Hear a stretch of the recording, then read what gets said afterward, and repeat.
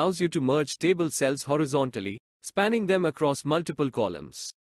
It essentially combines the content and formatting of the specified cells into a single larger cell. Here's how it works. Structure. The Colspan attribute is used within the less than td greater than or less than th greater than elements that define table cells.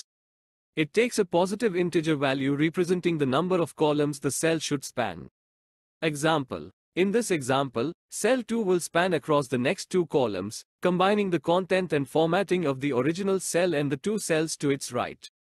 Key points. You can only use Colspan within less than td greater than or less than th greater than elements. The specified cell and the cells it spans lose their individual borders, creating a single larger cell. The content of the cell with Colspan is displayed first, followed by the content of the spanned cells, if any. You can use rowSpan attribute to merge cells vertically across rows. Use Colspan judiciously, as excessive merging can affect table structure and accessibility. Benefits. Create wider headers or data cells spanning multiple columns for better presentation. Simplify complex table layouts with fewer cells for easier maintenance. Enhance readability for specific data elements requiring wider space. Things to consider. Avoid excessive Colspan usage, as it can make tables hard to understand and navigate, especially for screen readers.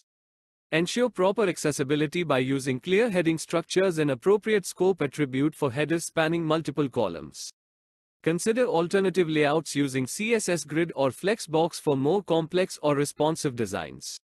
By understanding the Colspan attribute and its implications, you can effectively structure your HTML tables for improved presentation, data organization, and accessibility.